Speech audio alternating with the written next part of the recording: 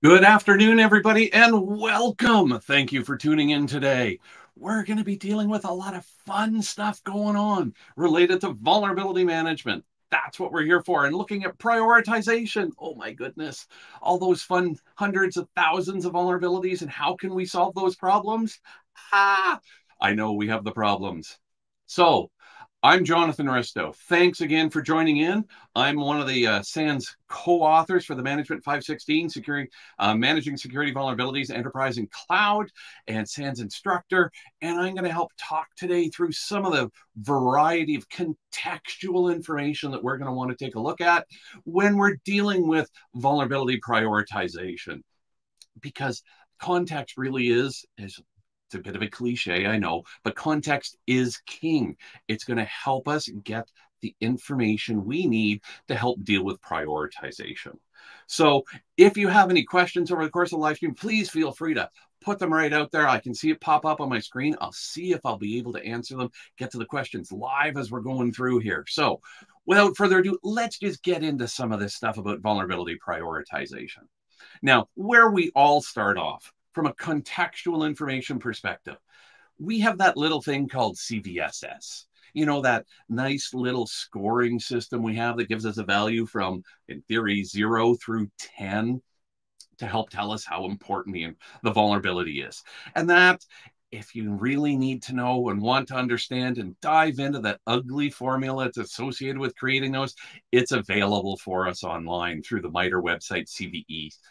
You can get in and get all the details around it, but it factors in, as you know, the details in regards to the exploitability, the attack vector coming in, and some basic information even on how it impacts us from the vulnerability perspective of the confidentiality, integrity, and the availability, the CIA triad. So all that kind of information is factored in to generate that score.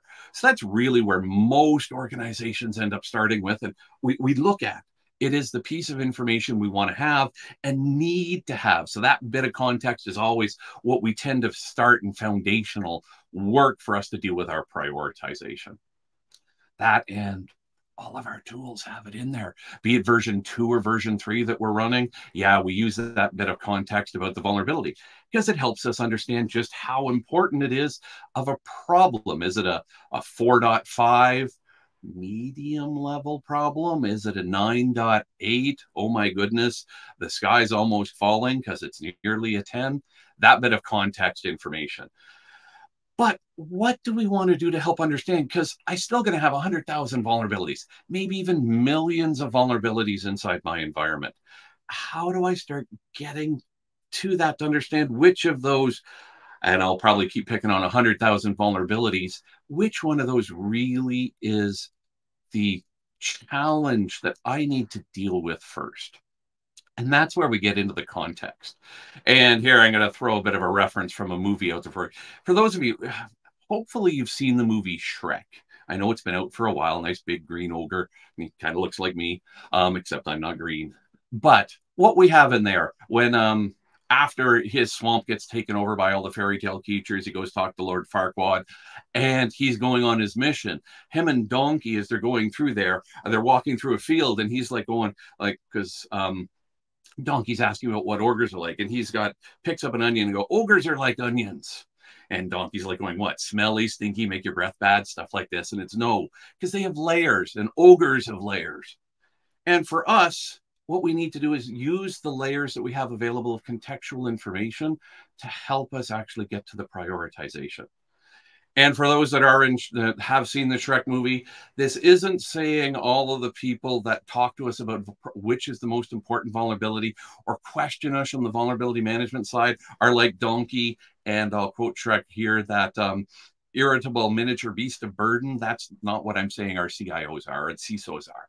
But it's trying to get through the layers of information we need to understand and get to really the nugget at the center of which truly are the information sources that are the vulnerabilities we need to be based on the contextual info. So get out of my swamp. I like that one. Yes. Get out of my swamp. Anyways, I have 3 kids. I have lots of streaming that goes on around the house. And yes, I do have a little bit of a cartoon features. And I like Disney anyways. So regardless, we'll try and stay away from Shrek for the rest of it. But yeah, if I start growing the little things out, my ears turning green, you'll know why. Regardless, let's get back over into our contextual information. And it's really going to be broken up into 3 kinds of groups of contextual information. And the first one I'm going to carry on talking about is related to the vulnerabilities, just like CVSS is. So we're going to get some contextual information and talk about that related to vulnerabilities. And one example that we use is vulnerability age. How old is the vulnerability?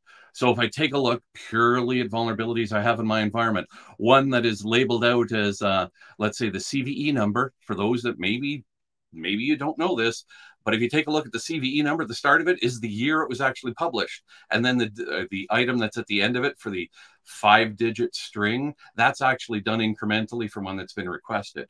So even if you don't have a publication date for your CVEs, you can find out which one is older based on which year it was published, and the lower number of CVE would be an older vulnerability. But vulnerability age is often a thing that's used as well, because, hey, a vulnerability from 2005 might be a bigger problem than a vulnerability from 2015, 2021.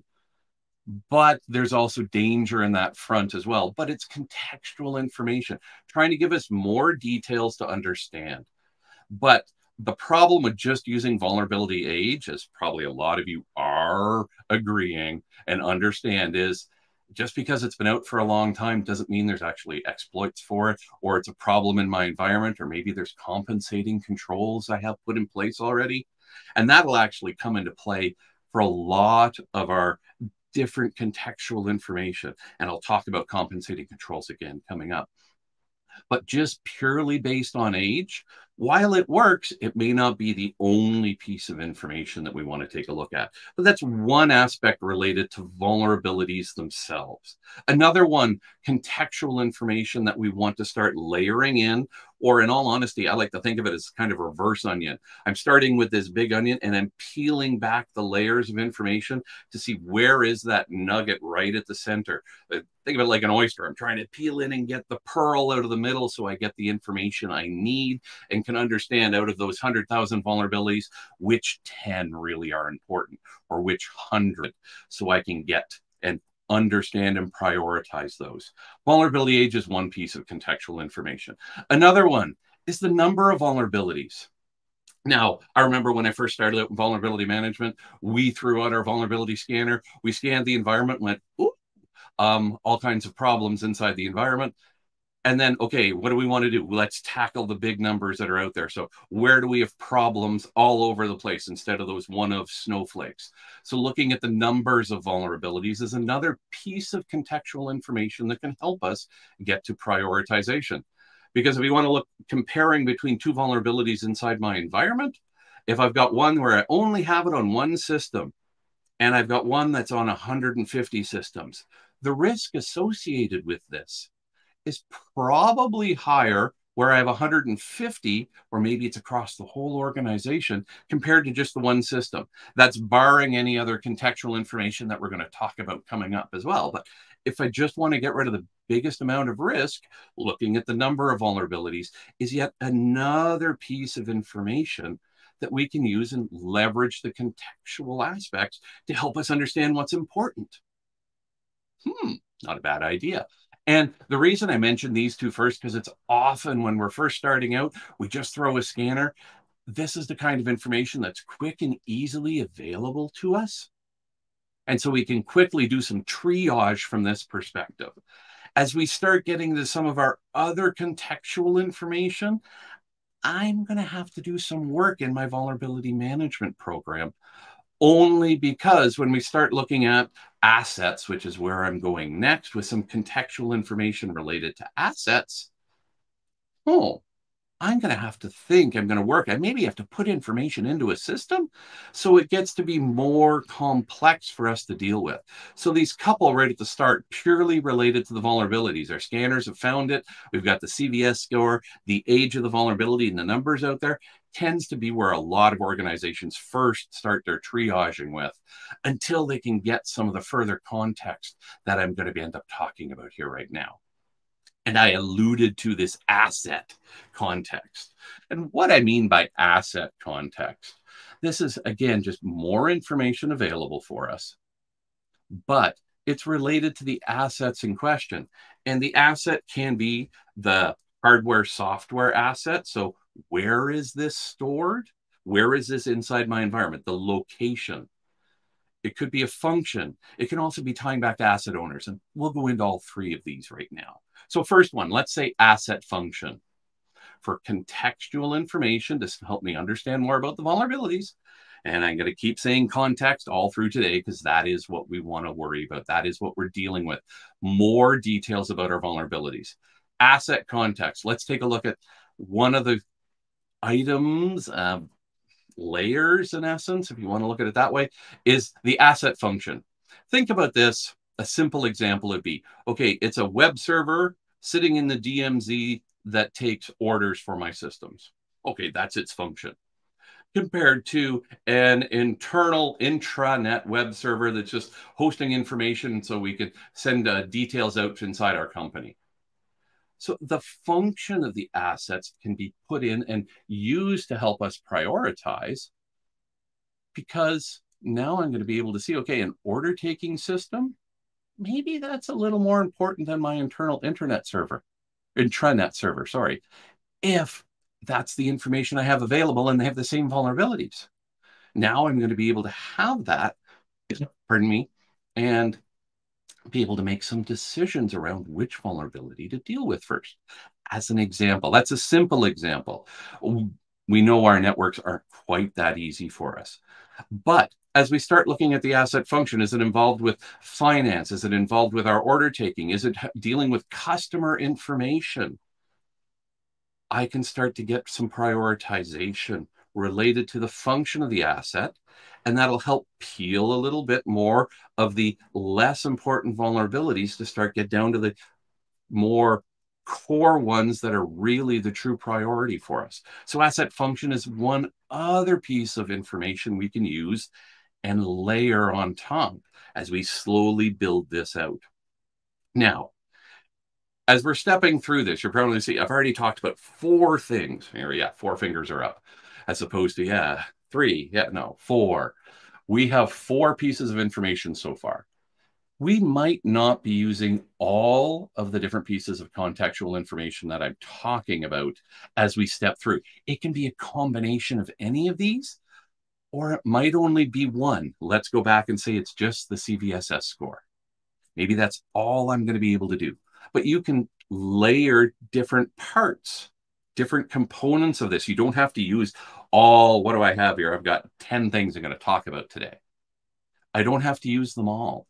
I can use what is relevant for me and my organization and what I have the capability to do. Because as we continue to move through the prioritization and the layers of contextual information we want to put on them, this gets more and more complex, requires more tools, more features, more functionality, and in all honesty, probably some more analysts to help us deal with this. So having that available, that context information, we might have to build out over time as we're building and launching and maturing our vulnerability management program. So just wanted to throw that out now to make sure you don't have to do all of these. Use what you're able to inside the organization and can leverage at this point in time and plan as we move along. So stepping back into assets right now, we have another piece of information often with our assets, and this could be the data stored on the asset. Pardon me. or it could actually be the asset itself. And I'm thinking here is asset value. Okay, let's say you are, let's say Coca-Cola, Pepsi, one of those. And what is the secret sauce for how you actually make your soft drink? Yeah, that's a critical piece of information, high value for us. So what we have, what we want to do, we want to protect that.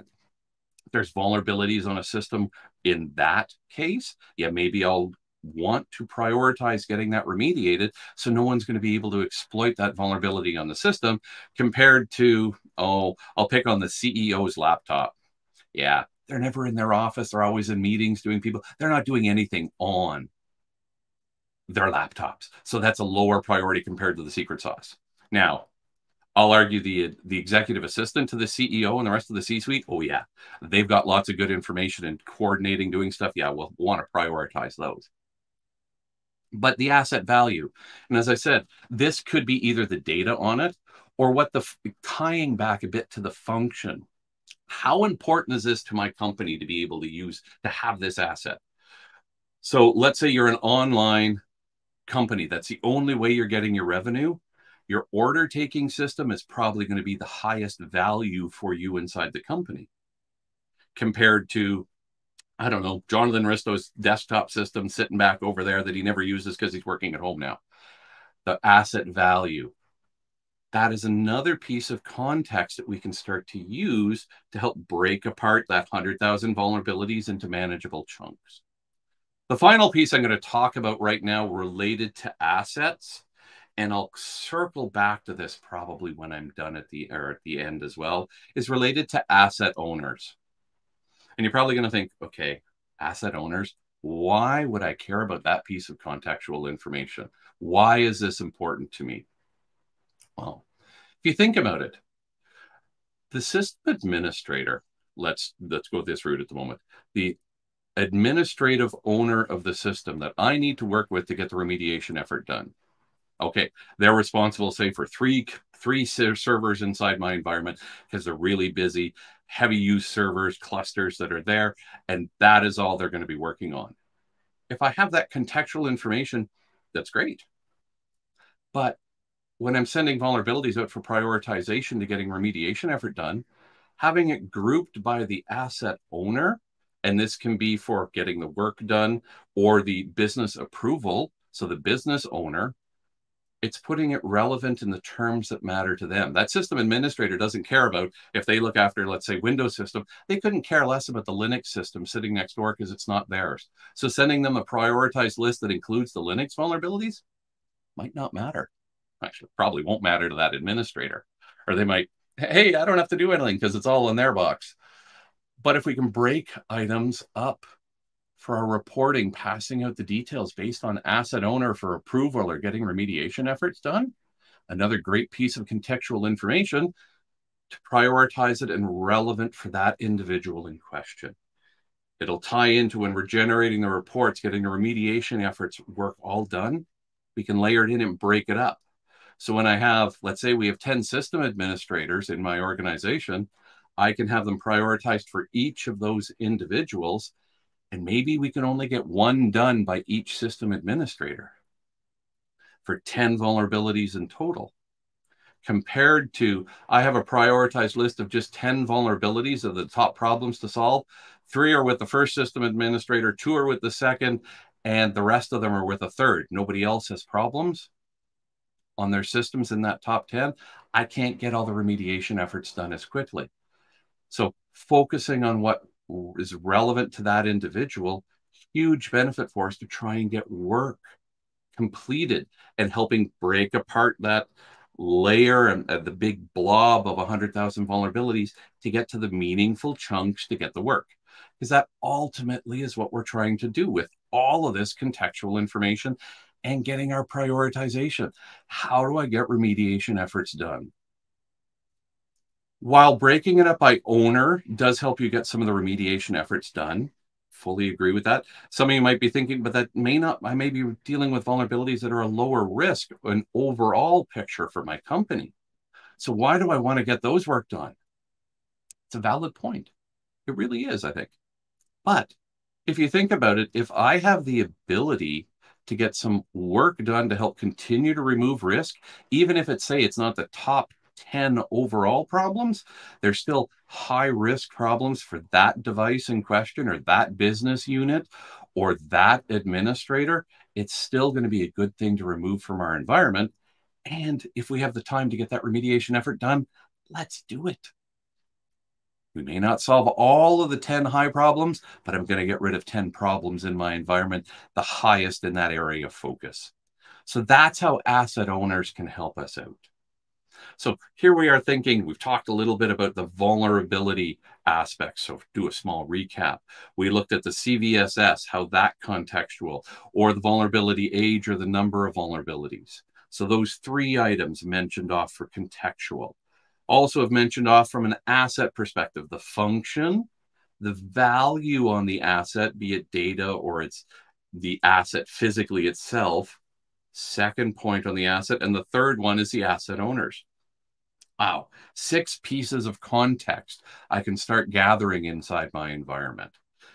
But what you need, as I said, as we're stepping into some of this, the asset, I need to get a good understanding of my environment. I need to know the importance of data. Where is my data in my environment? Or let's go a little more fundamental. What assets do I have? I need to understand my asset inventory and have a good one in the environment. And some of you may be thinking, oh my goodness, asset inventory. That is like, we don't have a good one. Yeah, recognize that. But we have to, that's a key thing for us in vulnerability management, or we can't continue to advance our programs. If I don't know what assets are out there, how can I protect it? If I don't know what assets are out there, how can I ensure I have the coverage for all of the software and hardware and different type of devices? If I don't have the assets, I don't know who might be in charge of them, who's managing them, or is that system really no one's looking at it anymore? Ooh. Interesting. But yeah, that asset inventory, yeah, we kind of need it. We need it regardless, but as we want to layer on more and more contextual information, I also need a spot to put some of this. So is there a CMDB inside the organization that we can leverage, put extra fields in? If I'm looking at it from a cloud perspective, maybe it'll actually be some tags we'll use. So I can have a tag for asset owner. I might have it for business owner. I could have it for system administrator and have those tags filled out. Now, when I'm actually doing the queries through the APIs, I could request that I only want the information related to those tags. Help me break it down. And if it's not all there, recognize that. But as we find more information, get the tags included. And we have the ability, if when a new asset's getting created, if you don't have mandatory tags included, don't let the asset get created. Sorry, you're not able to do that. You don't have the mandatory tag and filled out. It is possible for us to do this. So just as we continue to get access to the data on the asset front, owner front, continue to populate this. If the only way you have available to you is spreadsheet or some kind of external format like that, that's what we're going to have to use. I have seen it, I've dealt with it, and I've run with having that spreadsheet of masterful data that we keep updating.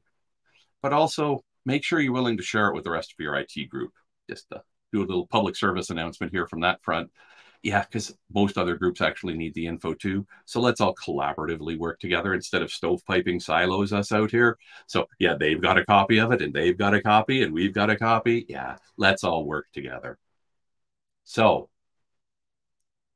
oh, hi. I appreciate it. I see there's a comment coming up here in the Slack. Been trying to watch them here. There's lots of the greetings. We've got people from all over the place. I see India. We got Ghana. We got the US based. I think I saw a Canadian in there too. I'm Canadian. But yeah, some great comments coming up as well. So here, that's just some of the context we want to deal with. I haven't seen any questions I don't think I answered already. Oh, I did see one in here. Medium vulnerabilities can be chained to have critical business importance. Looking at the CVSS doesn't justify it. Yeah, one should always consider attack scenarios and business impact. Oh, I like that one because it's where I'm going next. I appreciate that lead in. It was great to see that up there in there. But what in context I'm going to talk about next really starts to tie into, I'll call it threat intelligence type information. That's ultimately where some of it ultimately comes down to, and some of our tools are terming it that way. And then if we even get into some custom or our own internal threat intelligence, but layering on for us the extra information in related to threat intelligence. So first one, we see this available in our tools. We got it in Rapid7, we got it in Qualys. It's available for us on any of the scanners. We're getting some basic threat intelligence, and we see more and more of that coming online with tools in the classic vulnerability scanners, or we see it in things like the Brinkas, the Kennas as well, is threat intelligence. And first one I want to talk about from a contextual information we want to understand is exploit availability. Now, okay, is there an exploit for the vulnerability? Why do you think I might want to understand if there's an exploit? For start with, I've got a big sphere of vulnerabilities, all known vulnerabilities. There's only a subset of those that actually have known exploits.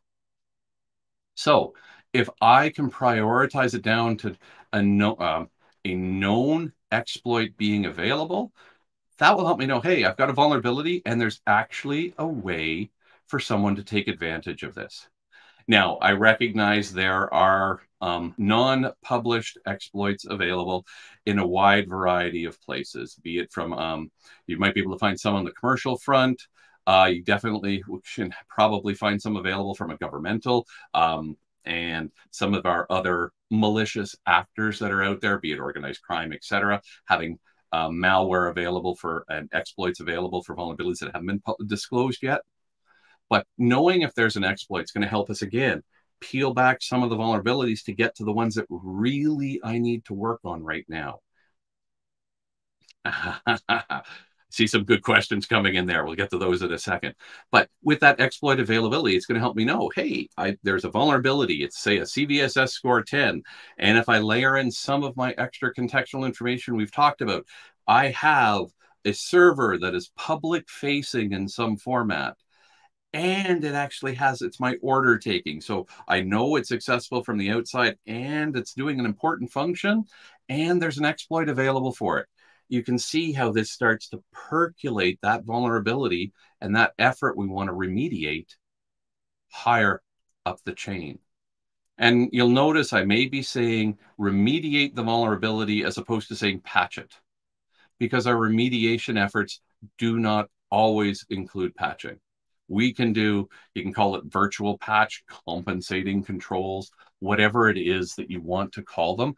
But if I put, let's go an extreme compensating control, I take the system completely off the network. It is now a standalone device. You physically would have to walk to that computer, sit down, and type at a keyboard, and it's only attached to that system. If I want any data in, it comes in on a DVD or like a USB device. Taking it out, same ways. There's a pretty good compensating control there for us. So I might not have to worry about getting that prioritized and remediated as fast as I mentioned, one that could be sitting public facing. So understanding what's in place with compensating controls is a factor, but it's also a way we can remediate the problems. And I'll tie back into compensating controls again. So I see there was some question in here. We've got, okay, no, that one's just coming from EJB. Vulnerability needs to exist in the environment for older software support. Is it up to the vulnerability manager to know the why it exists? We need to be able to ask the question in regards to why. So thank you, Matt, for that one. Appreciate it. But yeah, we need to ask the question of why this does need to exist. I don't think we need to be the go-to resource inside the organization that has the corporate knowledge on why all of those legacy apps actually exist and why we can't patch it. But we in vulnerability management, be it if you're the analyst, be it you're the manager, or be it actually even in CISO who will care about vulnerability management, we need to make sure that that why is known in the organization. And we need to make sure that that why that is existed or what someone says is the problem has been agreed to, because that's going to tie back into our exemptions. So, and yeah, exemptions will be the best way to describe that. Because if we have a vulnerability that cannot be remediated, and this is a legacy system of why it actually exists, the history, why I can't get an upgrade done, that needs to be documented and has to get agreed to and accepted by the organization. So not totally into our context, but it's giving us contextual information around why that problem can't get dealt with. So that does have to be documented. I don't want to be the only one that has all this info. So it has to be made available, and it definitely has to get approved by, let's argue, the Vulnerability Management Steering Committee. It could even be from a board level, depending on how important this is to the organization and the amount of risk that's associated with it. But ultimately, it's documenting that risk and that it's actually accepted. And I'll just get onto my soapbox for anybody who may have taken Management 516. I harp on this a little bit. Is exceptions, you need to have them time bound so that they're at least going to be regularly reviewed to see if they're relevant, or the reasoning behind the exception having been granted is actually still valid. We have a new vulnerability that comes in on in-house application software that we have developed. Great. The application development team is fully backlogged. They've got at least 6 months backlog, if not more. So the exception is granted because they cannot take the time to get the work on it. So an exception to deal with that vulnerability, maybe we put some compensating controls in place. But with those compensating controls, and we have the exception approval, it's like, okay, you can't work on this for 6 months. So starting in 6 months, there should be time in the backlog, get it put in there so they can actually start working on it. The exception may be granted for 9 months. But I want to make sure that they're actually starting to work on this, as opposed to, you've got to get out of jail card for exception and I never have to look at this again. So in that 6 months, when they aren't supposed to work on it, make sure it gets into the backlog. I'd ask a few questions when we're getting close. Is it in the backlog? When do you expect to be working on it? And then maybe at 6 months, I'd ask again. And when we're getting close to the expiry, it's like, yeah, this one's coming up due again. Have you been able to remediate it? So it's not trying to pester, but it's almost reminding of some of the problems that they said they'd help resolve. And then when that exception comes up again and the development team goes, yeah, we can't work on this. Well, we planned for this already. How come you didn't put it into your backlog and workflow so you could actually get to it? So that all ties into the exceptions, but definitely we want to make sure that we have a time-bound exception granted for applications. And any of the problems, really, it doesn't, not just applications, it could be a system, it could be a hardware component, any of those. So make sure you tie it in from that perspective. So I'll leave that one alone. I'll try and get off of my my soapbox, as I phrased it. So thanks for that question. Appreciate that one, Matt. How do you prioritize authenticated scans versus unauthenticated scan? Oh, I don't think you need to prioritize between them, just looking at that question. And from, looks like it's Brent, it's B-Rent. So I'm just assuming Brent, but thank you for that question. I don't think you need to prioritize between them. I think they complement each other. And a little tidbit of info, here, I'll ask a question for something you need to think about for a second. Do you think you need to do both authenticated scans and unauthenticated scans inside your environment? Think about that one for a second. What do you think? One thing we've actually found out, and I didn't know this till probably not that long ago. I went digging after I was asked in a class. There are actually checks that that can be done by our scanners only in an authenticated scan, and there's checks that can only be done from an unauthenticated scan. So if you actually go digging on the vendor documentation, I'm going to get some links posted out here in 1 second. I'm just going to pull them up because I do have this. I talk about this in my course. But the vendors actually have details for us that say, yeah, actually, you need to do this. It's like, what? I need to do both of these? You're kidding me. No, actually, we have to. So I'm just trying to find the details for you right now, and I will put it up there in the, where do I store this? There it is.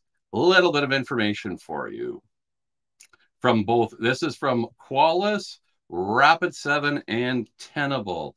I've got, there's actually a bunch of different links here describing which one comes from each. It's just Qualys, they give you a method of how you can actually find it out. You'll see the link coming up there in a second. Rapid7 is similar things, but they've got a link for us as well. And then we've got one coming in from Tenable, and it's similar again to the above link for how I can see what limitations we have inside the environment. So I have those. There should be 4 links in total that are out there. Hopefully I didn't miss one. One's with agent scans, one's with, yeah, there's 2 for Tenable, 1 Rapid7, 1 for Qualys. So we'll leave that one there. Hopefully I got all the information pulled up there for you correctly. But you do actually need to do both. And prioritizing, I don't think we actually need to prioritize between one over the other. It is complementary, because you're going to find in an authenticated scan a lot of the problems you will find in unauthenticated versus the unauthenticated. But because there are some differences between the scans, there are some checks that we cannot do from an authenticated scan versus unauthenticated. My goodness, getting myself tongue-tied here with this authenticated, unauthenticated, blah. But there are different checks. Some of them will be found the same, and you'll be able to see that from your scan results. But it wouldn't be an exclusive. If I found it in an unauthenticated scan and didn't find it authenticated, that means it's not there.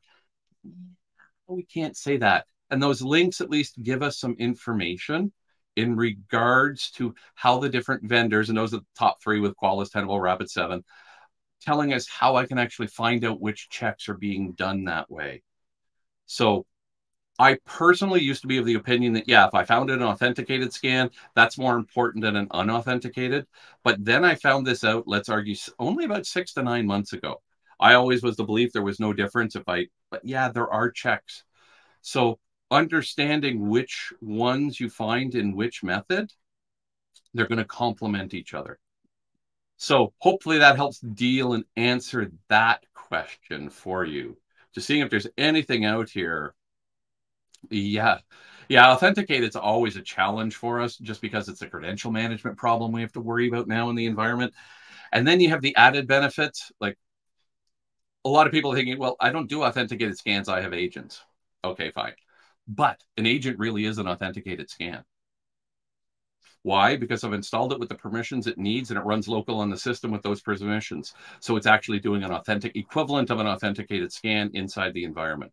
So it's just a different method of delivering the same outcome. Instead of throwing all the traffic across your network, this is at least letting me get the information from a local agent, and then I just push the results out to the centralized console. So it still is an authenticated scan, even though you're doing agents. Just it's the way it's getting delivered is being different for us in that perspective. So hopefully that helped answer that question. Oh my goodness. Lots of them. Just trying to see if there was any others coming up on here. I think that covered them all. Hopefully I didn't miss any, but there's lots of chatter on what's going on here. So if I missed it, I apologize for that. I'll go back and take a look again, or I'll check afterwards as well. But I think I've dealt with all of those. So moving on, I was talking about threat intelligence and exploits availability, because that helps us understand which ones potentially in our environment, I've got a vulnerability and I know there's an exploit. Now I'm helping peel back, get more context to understand which is a more important vulnerability. And we have these available in our tools, as I mentioned. There is also a functionality inside CVSS. Ooh, an extension. Those temporal metrics. Anyone heard of temporal metrics? Yeah, what they help us do is they're providing us the ability to determine the impact of a vulnerability, again, related to some basic threat information, ties into that with regards to how it's going to impact us inside our environment. The problem with temporal, there's not a lot of tools that are using that CVSS extension. So if you want to run with the temporal metric extension, you're going to end up using it. Customization yourself internally, generating the fields that you need to be able to have the temporal metrics and use them, really, because there are very few tools that are helping us out from that perspective. And what we have in the temporal metric groups, just to state what they are: exploit code maturity, remediation level, and the report confidence. I had to try and remember what the 3 of them were there. So that's what we get from a temporal metric perspective. And that is done on a per vulnerability basis. Now, another piece of contextual information, staying with the threat intelligence, like basic exploit availability. good information to have. Step it back now to something a little more specific for my company. Ooh, I want internal intelligence. This is a more complex thing. Even doing some of the basic or the exploit availability can get complex, but leveraging threat intelligence. So it's not just, hey, this is what's going on out there in the public internet. Yeah, there's an attack going on. We're seeing people probing these ports. That all ties into some of the basic threat intelligence, I'll call it. This is what's happening out there in the big bad internet. We may want to pay attention to it. But the one I want to look at now, since I don't have time to go through everything, but what I want to look at now is internal threat intelligence. This is something that is specific for your organization. So as an example, I have from my external firewall, the big filter that we have on our internet pipe, people probing for a specific service that's running off of, oh, let's pick on Oracle from a database perspective. Okay, I've got someone who's probing me, trying to find it. It's not just, yeah, this is going on out there. No, this is working on, this is being targeted towards me as an example. It can be information really from anything that logs can actually give you a source from internal threat intelligence, because it's something that's probing, firing off, be it your IDSs, your IPSs, the firewalls. It can be from, let's go for Windows logs that come in from the systems themselves. It can be host-based firewalls. It can really be any device in our network that's logging. And as we start to think about this, oh my goodness, that's a whole lot of data. Yeah, that is. Doing internal threat intelligence, trying to leverage that in our vulnerability management program is going to require dedicated individuals looking at that internal sources of information, trying to gather the information and synthesize it, analyze it, so we can actually get the nuggets that come out of it to help us prioritize. So internal threat intelligence can be a huge benefit, because if I have, let's say, an IDS sensor or an IPS has blocked some traffic on my internal network, or at least told me it existed with an intrusion detection sensor as opposed to the preventions, said this is inside on my internal segment. It saw, oh, let's go with, I don't know, any kind of attack that it has the signature for. So it's seeing, oh, I'll dig out a oldie but goodie. Code Red. Ooh, does anyone get, if you got the gray hair like I do, you'll remember Code Red. Or Configure. But some noisy attacks that are out there. If I'm seeing that on my internal segment, if you're seeing Code Red in your internal segment, wow.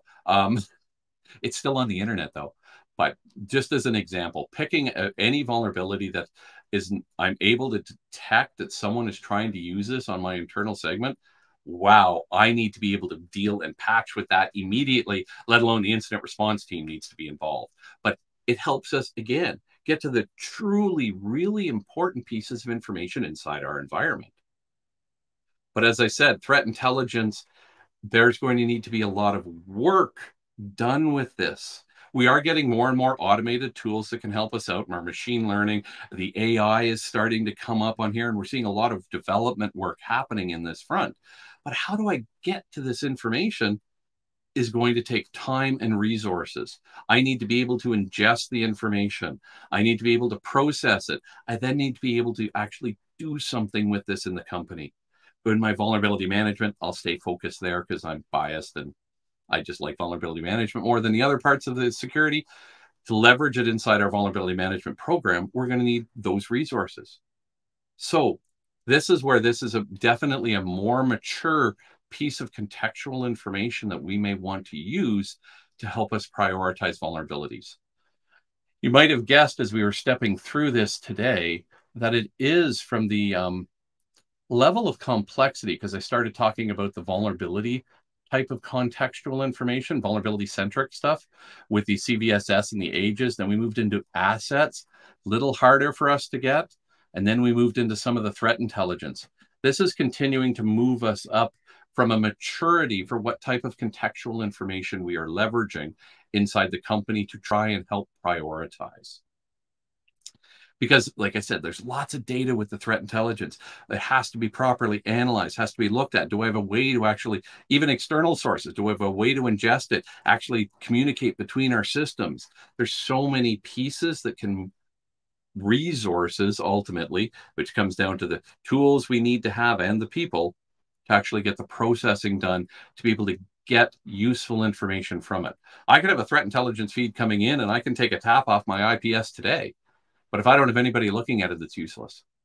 So making sure we have the resources available that can help us leverage this contextual information is what we need to make sure is going to be in place inside our organization. So I'm just checking to see if there's still yeah. Just some general comments. You came in to understand, just looking, seeing. I don't think. No, I think we're good on the comments. Just do a quick scan there. I don't see any questions to answer from that. But what this ties together for us, just to start wrapping this up, because we're about 45 minutes in, is, as I said, it's how do I understand which of these to use and how can I use them in my organization? I tried to give some examples as we step through this, but hopefully you've been able to see some of this contextual information, how it can help us actually get and answer the question of which one of these is the biggest problem. When we start off with the CVSS score, we know we start looking at the 10s, let's say, but I still have 200,000 of those when I had 150 or 1.5 million vulnerabilities. And having that many does exist. One of the classes I taught in Dallas, I had 2 students in the room that had over 1.5 million vulnerabilities inside their organization, or across the entire organization. Lots of divisions, lots of subcomponents. The components from that perspective, it's just all the divisions, et cetera, large companies, but it does exist. We're into that volume. All right, I saw there was something pop up there on the screen. It's yeah, not sure I understand the need for agents accessing internet. Example, SE works fine as long as it talk to your manager. I'm sure it can, it's a case-by-case basis upon which software you're using. Yeah, they may not, the agents themselves probably don't need the internet access, but you're going to need to be able to get the updates for the signatures for your agents for what they're checking for. So somehow you're going to have to get that updated information in. They may not need internet access to do their job, but to get updated information on the agent, you are going to need access. And some of our tools now that the vendors have, it's getting harder for us to actually work in a standalone environment. I have lots of standalone environments inside my organization. Nature of the beast of what it is that I do and the organization I work for. But it's getting that information in is always a problem. When I was running, when I worked at DRDC, a research organization, part of the government, we had a lab environment, no internet connectivity. How do I get the updated signatures in? Just as a simple thing that I need for my vulnerability scanners, whether it's Tenable, whether it's Rapid, whether it's Qualys, any of the signatures that I need into the environment. I need to bring them in. How do I get the manual updates done? And a lot of our tools they're not forcing, but it's a lot harder for us to have them working when we don't have the connectivity, or some of them are when we're running it as a SaaS offering, software as a service. So we do need access to some of that information. Otherwise, we're going to be stuck with a static view from when it did get installed and the signatures were put in. So at some point, we do need to be able to bring in from the outside. Not mandatory all the time, and some of it will come down to your risk. But looking at the tools, the more advanced the tools are getting, I'm seeing they're pulling the information constantly from the external sources coming into them, be it from the vulnerability scanner having to connect back out to the vendor to be able to get the most updated signatures. And this happens multiple times a day, be it for the exploits, be it new vulnerabilities that are posted out there. Now we have the checks for. All of this has to get in and processed in either network-based scanned or pushed to the agents to be able to check. So having that connectivity starts to matter. Only because of the rapid advance or rapid change that's happening in our landscape. If you take a look at the vulnerabilities that have been released this year, I think the last time I looked, we were over 50,000 for this year. Wow. That's a whole lot of vulnerabilities that are out there. And that was back at the beginning of October. So 9 months of the year, let's say 50,000 vulnerability. Oh, let's be nice. Let's say it was back, October, 10 months. Let's make it easy math. 50,000 vulnerabilities over 10 months, 5,000 a month. Let's round it to 30 days per month. 5,000 vulnerabilities over 30 days. It's 500 over 3 days. Oh my goodness, that's a whole lot every day coming out. 166.67 if I get my math right in my head. So let's just round that nicely down a little bit to 150 a day of new vulnerabilities. Yes, we do not have all of those in our environment, but until you get the triaging and knowing what's there, either you're manually triaging going, hey, I don't have this vulnerability, it's not a problem, or the tools just have to do their regular checks. It starts to overwhelm the security team as well, trying to manually validate all of these. So books about, I see there's a question. I have any suggestions on training or books about CVSS or threat hunting? Oh my goodness, there's a long list on that. CVSS, I find the best source of information actually is from MITRE themselves. I have a link here. I'm going to quickly see if I can pull it up for the CVSS details, just to post that out in the channel as well. But it gives you the full breakdown of how CVSS is working, what each of the components are. Bear with me one second. I will find that link and get it posted out here just to have it. I know I have it nearby. CVSS. The details on this is joys of having to try and cut and paste in here. And this will be for version 3. This is actually linking out to first.org. Just let me get back. Where's my... So many live stream, so many windows open, so little time. Here's a link out, one that I have used, giving you the specifications for CVSS and all the different fields that are associated with it. Now, in regards to threat hunting, oh boy, there are lots of books and information available on threat hunting. I don't have any right off the top of my head I'd be able to share with you in regards to what is going to be the best information from that perspective. I'm not, the work that I'm doing, I'm not as active in the threat hunting, so I don't have any that I'd say I could give you right off the top of my head. There's probably some coming out from people inside the chat channel as well on the threat hunting. Feel free, if you have any suggestions, to post that out. I don't right now. I can dig some out. And there is a resource from SANS. We have a link to some of the popular books, etc. I remember something was put out about a year ago. I'll see if I can dig that one out afterwards, and I'll post that in the Slack channel, or not in the Slack channel, sorry. I'll post that out in the live stream channel afterwards, just so you can see the information as well. So we'll get some of that information out if what I can find and send out. But I think there's probably some people that have thrown some things at you there as well. Now, what else do we have here? See, got links. Correct yeah, I think that's answered the questions. So wrapping things up here, because I see we're just over 50 minutes, what we are trying to do here is show pieces of information that can help us get through the massive number of vulnerabilities. Some of these can be automatically done inside our scanners. We can start to break things up, be it from groupings, if we want to do it from an asset owner perspective, or function. We can do it from asset value as well, just grouping things together inside of our tools.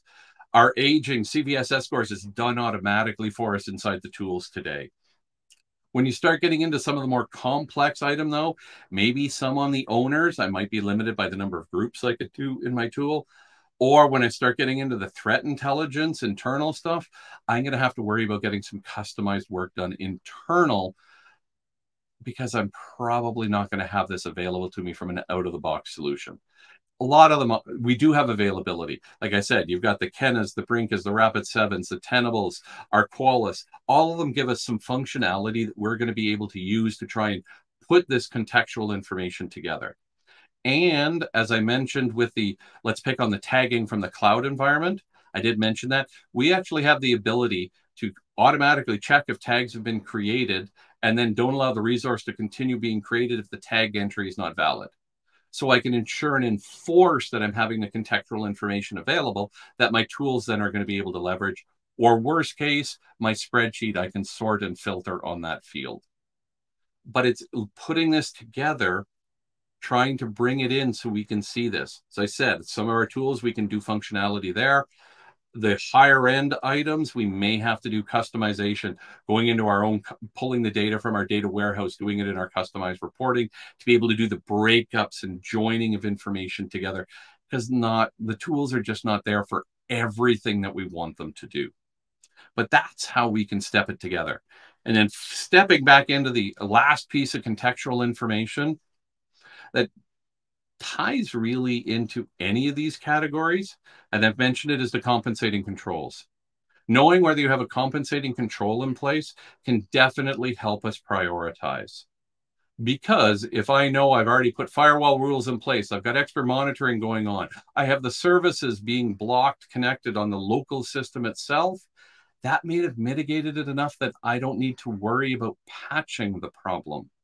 That's why I said I mentioned off compensating controls and how we've remediated it, because remediation might not be patching. I may have remediated it to an acceptable level of risk. So that is a possibility. So that piece of contextual information we need to understand as well in order to properly deal with our prioritization. Now, one last thing here. I don't see any new questions up. I see chat going on. It's great to see. Yeah, I see there's one question there, or comment. So interesting. Maybe even more interesting is how all these, the prioritization is something the ownership board feels is something they should worry about. No money, no sense of responsibility in the matter. There's lots of vulnerabilities to priorities. Yeah, there is. And that ties into something what I'm actually going to end up talking about. I have another webcast or another live stream coming up on November 17th. And that one's actually titled Vulnerabilities and Reports and Metrics, Oh My. And that question and comment actually is going to tie in because it's how we actually get our reporting and communicating some of the information out. So looking at what kind of metrics we might want to deal, how we can actually do that reporting. So if it is something you're interested in, I'm going to have an entire live stream on that on November 17th. So mark your calendars for that. I know there's stuff Sands is posting out on it as well. Just keep it down there if you're interested in that. We'll be talking more on how to understand and present that prioritization and generating the metrics that are going to help us. So I think that's answered. I've looked at all the questions in there. I'll go back afterwards just in case I missed something, because there was tons of chat going on. It just kept scrolling and I might have missed something. Wasn't intentional. I'll go back and deal with that and answer those questions. But I want to thank you for joining me in today. We're almost done our hour here. I want to wrap it up and keep it to the time slot. But I've seen on the screen a couple of times. If you do want to connect out, you can do it on Twitter. You can do it on LinkedIn. And if you have any questions about today's live stream or on vulnerability management, please feel free to reach out. I'm more than happy to try and answer the questions if you have something. So thank you once again for joining us today. And we'll see you hopefully on November 17th or in Management 516, the class. But thank you again, everybody, for taking the time. Truly appreciate it. Hope you enjoy the rest of your day.